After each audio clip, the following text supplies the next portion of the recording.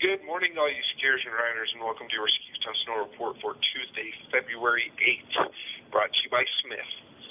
Today should be a great day for skiing, as Utah just got hammered with new snow, so make sure you find a way up to the resorts today. Alpha Ski Resort is reporting a 136-inch base with a monster dump of 16 inches of new snow in the past 24 hours.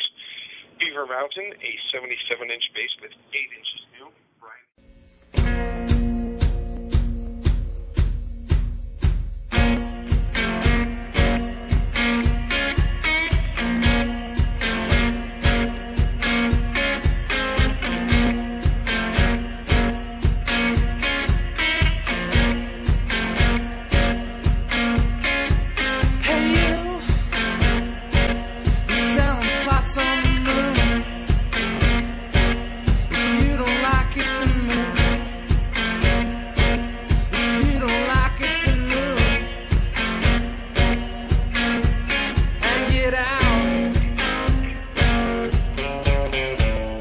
Shot out the goose.